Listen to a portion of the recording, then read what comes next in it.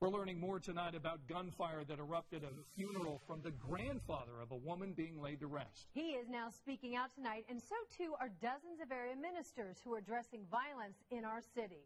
That gunfire broke out at the Sutherland Cemetery, and that tonight is where we find our crime beat reporter Steve Jefferson. He has a message for all of us. Steve? Yeah, during that gunfire, there were a lot of cars lined up along Millersville Road you see here. They were all on their way inside the cemetery you see here behind me. 3 people hit by gunfire. The grandfather explained what he had to do to get to safety, and tonight, ministers in our city are inviting people here to the cemetery for a call of action against violence. But when I heard the initial pops, I thought it was firecrackers. Saddam Ali Tinenbay explained how everyone took cover when shots rang out at his granddaughter's funeral. There were little bitty babies out there, 1 and 2 years old, barely able to walk. And they was out there, and luckily the adults covered them up. The gunfire injured suspected gang leader Richard Grundy, 32-year-old Renee Fisher, and Barbara Wilson, 62. So far, police don't know why or who opened fire as family and friends paid final respects to murder victim Jasmine Moore. It is indeed heartbreaking. City County Councilor Stephen Clay and other pastors, almost 60 of them, met at this church Friday with law enforcement leaders for a call to action, saying this violence is just unacceptable.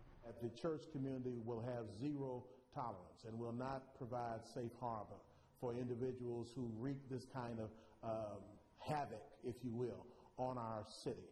Like the havoc that happened during their meeting, officers rushed here to Sheffield and West 10th Street. A man drove his brother from this scene to the hospital with a gunshot wound.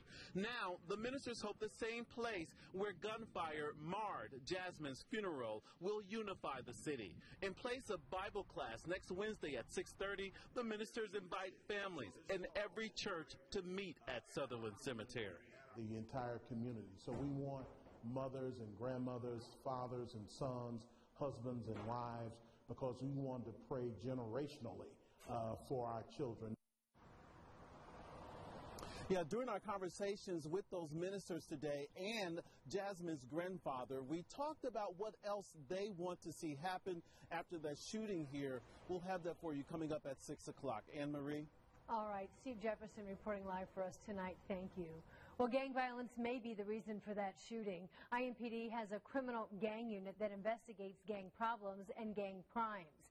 Indiana state statute defines a criminal gang as a group with at least 3 members that require membership and commit felony crimes. There are no laws against becoming a member of a gang. In fact, gang membership protected by federal law, just like membership in something like the Boy Scouts. Only when the gang is of a criminal nature is it then considered illegal.